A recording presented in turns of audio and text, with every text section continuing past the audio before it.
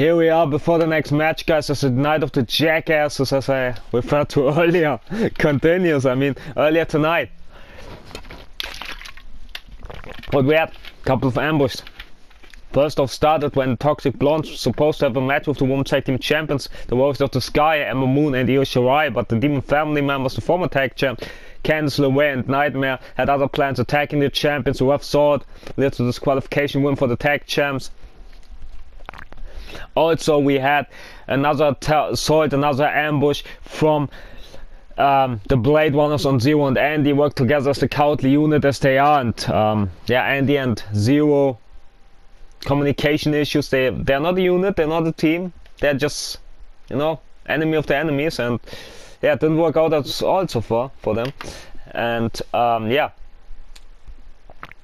not always is the old saying, alone we are great, together we are unstoppable. Not in that case, because they are alone great, but together they're shit, you know what I'm saying. But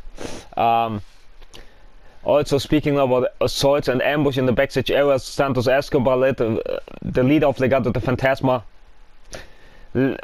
delivered a vicious ambush, perhaps the vicious of them all, on one of the tag team champions, Big Sash, who will face his boys if he can make it to take over for the titles. Well, his boys fight for the titles, since they already defeated Big Sash and Sasha, so I don't know where there was a need for Escobar to ambush him in the backstage area, but he did it anyway with steel chair shots. He placed Big Sash on the table, he jumped from the stage to the table to Big Sash, and also hit him with 3 vicious steel chair shots. Not 3 vicious chair shots, he hit him with 3 phantom drivers onto the chair, and you must need to know, 3 phantom drivers, head first on the steel chair with no protection, that could cause injury or concussion. So we don't know yet if Big Sash is able to make it to takeover, which isn't far away. This week Sunday we have Hell in a Cell from Raw and SmackDown, where we get to the results, and next week, so in Universe mode Sunday, of course, not in real Sunday, is our pay-per-view NXT Takeover pay-per-view event. So we don't know, but what we do know, however, is that Wesley is one hell of a tough and incredible individual. I mean, he and Massman were supposed to have a handicap tag on trio match against Dunn, Virgin Lorcan, but Wesley did it all by himself and got away with the victory, despite no need to tag in the Masked Savior, who's our NXT United Kingdom champion, and we'll meet both Wesley and Pete Dunne in the Super Sweat Match at Takeover event. Also, we saw the NXT UK Women's Champion Xia Li and the legendary Stacy Keibler got some sort of revenge and feel-good moment against their common enemy in Sue Cox. With the ref got distracted by Stacy's music as much as Sue Cox did, and then from behind Stacy hit Sue Cox with Sasha's baseball bat, and allowed Xia Li to got the win for their team, for herself, you know, and maybe for them as allies, you know, because the enemy of your enemy, you know, because Sue Cox messed with both of them and paid the price here tonight. But will she pay the price at Takeover when she got her rematch for Xia Li's UK Women's Championship? We don't know yet. But also what we do know, however, is that Sasha, unlikely side of, we never seen the side from him before, as we saw against Escobar here tonight. He makes it simply clear that you don't mess with his brother. And yeah, it wasn't much of a match with Escobar. It started as a match, but then Mendoza got involved, and Sasha even got Mendoza injected from the ring, and he hit then Knees of Glory left and right, even to Jacqueline White, who didn't do anything, but Sasha didn't care. He did suicide dives on Escobar. He hit Knees of Glory left and right to Mendoza, to White, to Escobar, and then he snapped. He got his baseball bat from underneath the ring and keeps swinging, and the ref was so shocked that he didn't disqualify Sasha at first, but then he had no choice. The ref had no choice. He had no choice but to disqualified Sasha, who normally fights fair and doesn't use objects at all if it's not allowed. So the ref was, I understand that the ref hesitated to disqualify them because it's it's a never seen side of Sasha before by one of the tag team champions, but he made it clear that he didn't care that much about the matches. He cares about his brother. I mean, usually he's a lone wolf who usually works alone, but Big Sash clearly means very much to him. That's what we've seen earlier tonight. Also earlier tonight we had another 5-star banger, between Clark and Legend Killer, and it was incredible. If you haven't seen it already, go and check it out now, or you miss this full match was a highlight reel, so you miss something very big, something very, very entertaining. So if you haven't checked that out, the match between Clark and Legend Killer here tonight, or the matches they had last week, I recommend you that you do the same about the matches that the brothers Sasha and Big Sash had in the past with Legado de Fantasmas, Joaquin White, Raul Mendoza. Also about the Steve Cage banger that Blue Falcon had with Fabian Aichner. The NXT North American Champion Blue Falcon had with Fabian Aichner. And speaking about the NXT North American Champion Blue Falcon, we saw him earlier tonight trying to help Clark secure the win over Legend Killer, but it was almost a non-factor because it was too early in the matchup. But Blue Falcon showed off that after last week, after the vicious attack by Legend Killer in backstage area to Falcon, that Falcon is still able, is still in good condition and able to defend his title at TakeOver, I assume that. And yeah, high energy. Tried to get a second, capitalize on the Clark breaking Legend Killer's undefeated streak shockingly last week, and like I said already, a very, very great match. Also, another 5-star bangers of the match should be added. Speaking of Legend Killer's matches he had with both Clark and Zero. Also, Andy's first match with Azrael is a 5-star banger as well, as I think I remember correctly. And also we had another 5-star banger between Kylie Ray and Sue Cox. Their last encounter was a 5-star banger, not the first ones they had, but the last one they had, which was just a couple of weeks ago, was a very, very good match as well. So those are the 5-star bangers we had so far. I hope I didn't miss any of it. And also, if you haven't checked them out, check them out. You will miss so many great matches, such a great storytelling, and like I say, banger matches. You know, you can't want any more than those matches that I just called off. If you haven't had time to catch up on the matches, Brothers vs Legado de Fantasma, both of those matches they had against each other, both tag matches they had against each other. Then we had both matches Legend Killer shared with Zero in one-on-one competition. We had also both matches that Legend Killer and Clark shared together, both of them, in one-on-one competition, but they just had one-on-one competition, so yeah. Also the Steel Cage match between Blue Falcon and Fabian Aichner.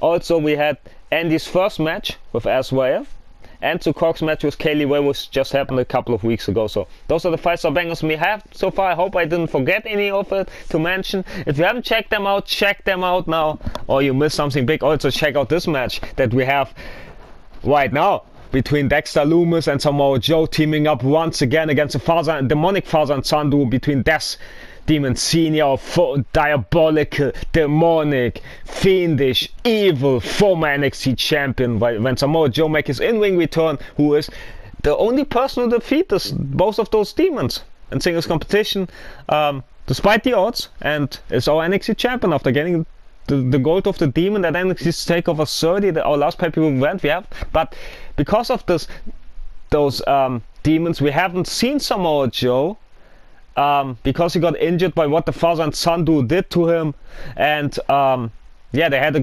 couple of rivalries. Also, Nightmare getting involved, which infuriated her brother Desmond Jr. so much that he wanted to get revenge on Samoa Joe. But instead of him getting revenge, Lumis at the same night attacked Junior because of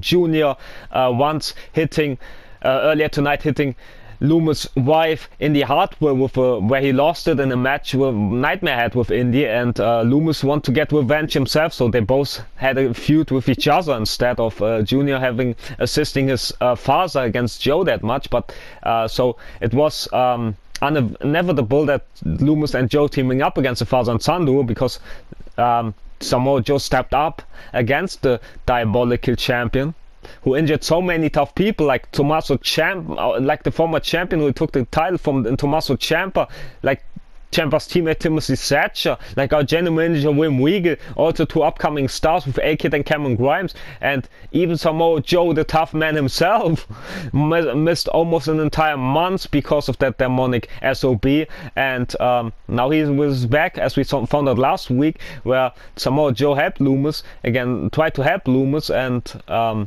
protect him from the demon, as the demon wants to have none of it, and even had an argument with his son because of I don't know what reasons, but yeah, things are boiling in the demonic family. I mean, earlier tonight, last week, it was Death Demon Senior perhaps ending the life of the legendary Papa Shango by attacking him backstage area and tossing him from up high, what he did to Timothy Thatcher, and we don't know if Thatcher's career is over by now. We don't know this. And also, I spoke about Indy Hartwell earlier. Indy Hartwell got injured by Death Demon Senior's daughter, Nightmare, which infuriated Lumis, I assume. But even though he's a psychopath, he's not fighting women because he might been a cold-blooded psychopath, but he has boundaries, I assume, and I respect that, you know, that he didn't attack any woman so far. Unlike the Death Demon Senior, I suppose, if there wouldn't be any,